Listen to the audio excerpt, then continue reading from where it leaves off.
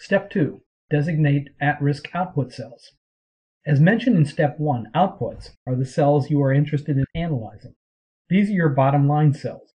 In this model, the output cells are the NPV and bonus cells. At-risk won't tell you exact or certain values for these outputs. This is impossible because the future cannot be predicted with certainty. However, as you will see in the results step, at-risk can report the probability of different values occurring for each output, and that information can help you make more informed decisions.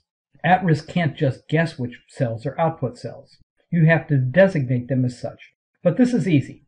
To define the output cells in at-risk, select the cell with the value you want, such as NPV.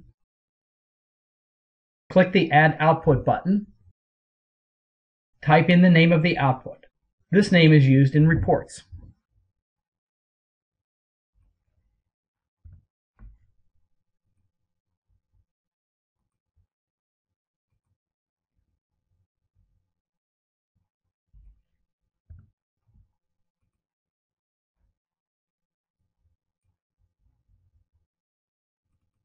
Note that the formulas in these two output cells have changed. They now include the risk output function and a plus sign, which is at-risk's way of indicating that this is an at-risk output cell. Actually, the risk output function returns 0, so this addition to the formula doesn't change the cell's value. Now it's your turn. Stop this video and designate the NPV and bonus cells as at-risk output cells.